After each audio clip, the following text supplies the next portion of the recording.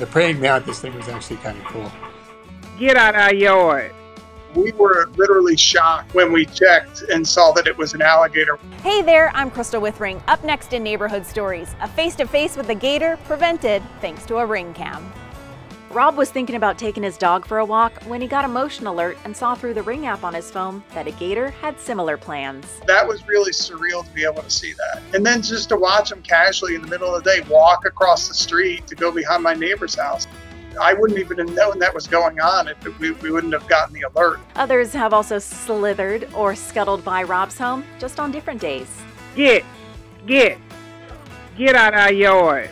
Sonora was in bed ready to count sheep when a different farm animal from a nearby pasture stopped by. I told my husband, I said, oh my gosh, it's a cow in our front yard. And he was like, yeah, whatever. I say, no, seriously, it is a cow.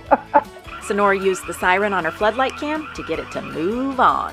Oh, hello there. Normally praying mantis hang around gardens, and normally Leonard only sees people at his front door. So this was unique for both of them. You could see the little hands crawling up and then the rest of its body and stuff. It was just kind of creepy and kind of cute.